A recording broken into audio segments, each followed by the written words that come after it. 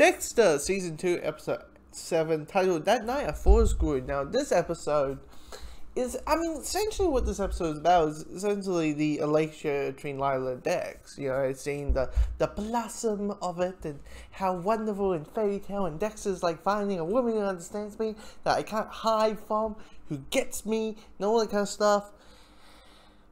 And what also doing with the final bits and pieces that Dexter is having after the fallout with Rita, with Cody calling Dexter and saying, can you go to my store project? And of course it kind of leads up to Lila being I'm just gonna say Lila right now. So Lila in there seems to be like, okay, this very helpful from episode 3 onwards, you know, as the episode we are introduced to her. She's this kind of, you know, happy go, you know, very helpful, there for Dexter, all that kind of stuff, and just magically they become a item. But the moment she starts burning her art projects just because Dexter didn't call me. Ooh, that bitch. Yeah. Like, I was the anger and the view, and then like Dexter shows up, shows her a place, her apartment that she burned down, and she's like, oh Dex, please, oh yeah, oh it was terrible, and then that smirk, and I was like, you just like it's the immediately of you're like, oh, I like this character. Or, you know, I enjoy this character too. Fuck this character. Please, Dexter, just kill her now. Just get a knife and just stab.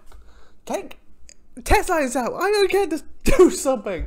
It's just like this side of her that you just immediately, and you just go absolute, and you realize, yeah, I mean, Dexter and Rita are an item. And now the home wrecker, you know, comes along and, you know, burns things up.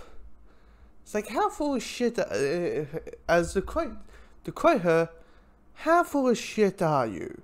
I'm like, how full of shit are you? Seriously, how full of shit are you? Oh, God. Those last 5 minutes get me so level of anger and hatred and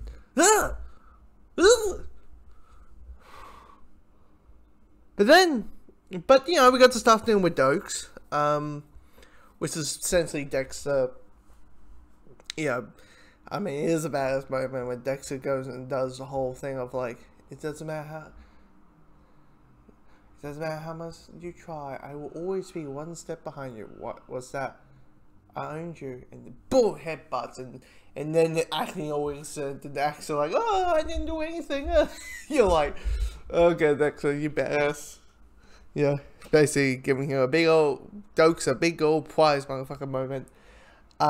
It's I mean, it's a good episode, all that. Now, of course, you got the lecture between Lundy and Deb, and that blossoming in, and you know. You kind of,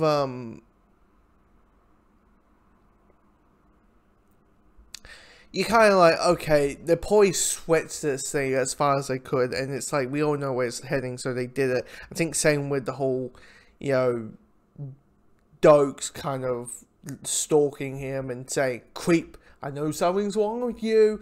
What is it? What's wrong with you? Yeah, I know something wrong.